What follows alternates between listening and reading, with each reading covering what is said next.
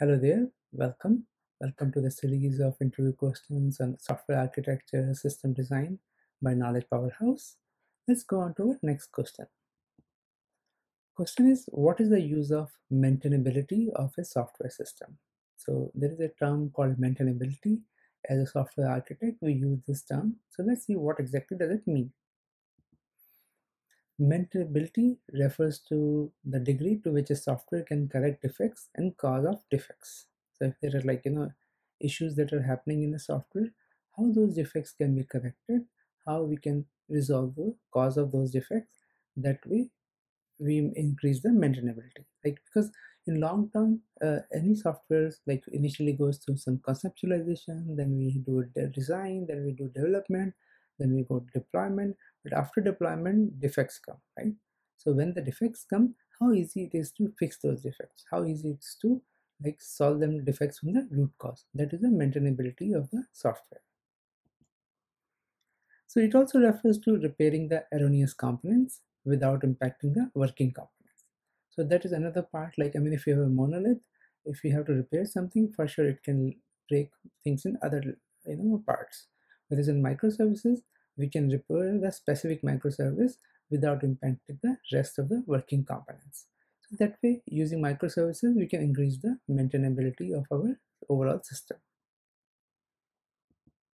Another aspect is to prevent occurrence of failure conditions. So that is if there are failure conditions that are going to happen, and if we know about that, we can handle them gracefully or we can prevent them, right? So that is the degree to which we can prevent this using maintainability, so that defects do not have much impact. Another aspect of maintainability is to maximize the useful life of software, because if we are developing something, we expect that software to run for 5 years, 10 years, 20 years down the line, so that we do not need to upgrade it or change the overall system, right? In such a case, we keep on using refactoring, we keep on doing the right kind of upgrades, so that software is always latest. It doesn't become like a dinosaur kind of a software that very few people know about it and people are afraid to change it.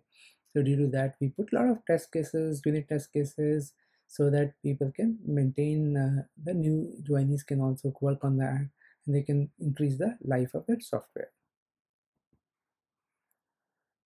Maintainability also refers to maximizing the efficiency, reliability, and safety of the software, because if we can maximize the efficiency, in future, software will be heavily used, right? So in such a case, if the efficiency is better, then there is high chance that same software will be used.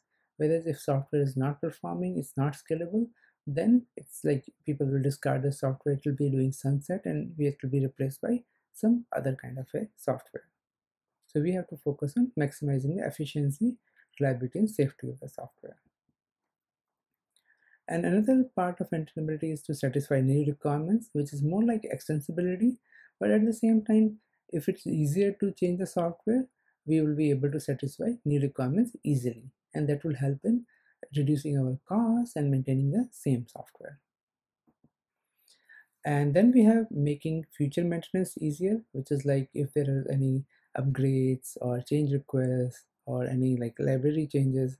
So if we have highly maintainable software, we can make these maintenance parts much easier, and just by clicks or by a few changes. Let's say nowadays we use Maven, so just making some changes, boom, we can upgrade things, so it becomes a highly maintainable software.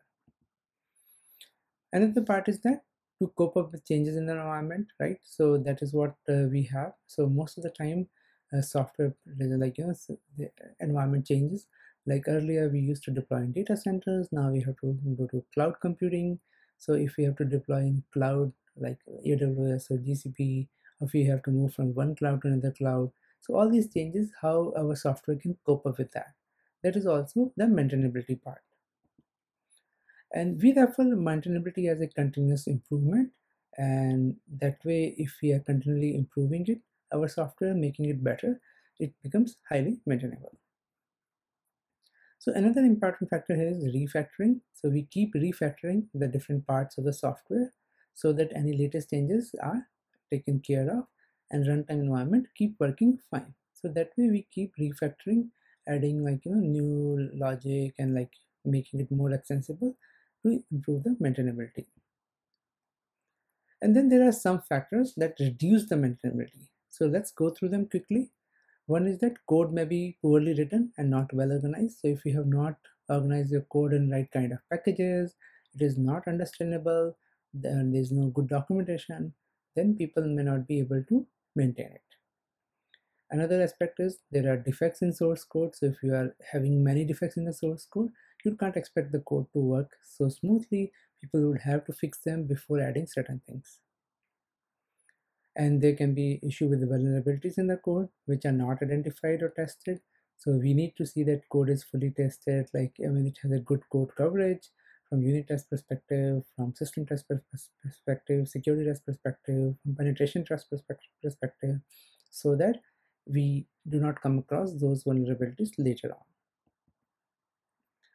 Other aspects that reduce the maintainability is that code may be written in a complex way. So if we have unnecessarily created a complicated algorithm, we might have to simplify it to make it more maintainable.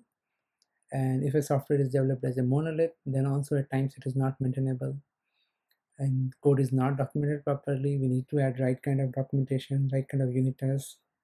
And one more like hidden way of reducing the maintainability is that there's a lot of unused code, which is also known as dead code. So if you have a lot of unused code, keep removing that code from your code base. I mean, you can always have the history in the Git. So keep removing that dead code so that it has faster build time and it's like lesser number of tests are needed for that, and there are lesser chances of error. So that way maintainability is increased if you reduce the dead code. All right, that's all from us on maintainability topic. And if you have any other questions on system design or software architecture, do post in comments. We'll be happy to answer you. Thank you and have a great day.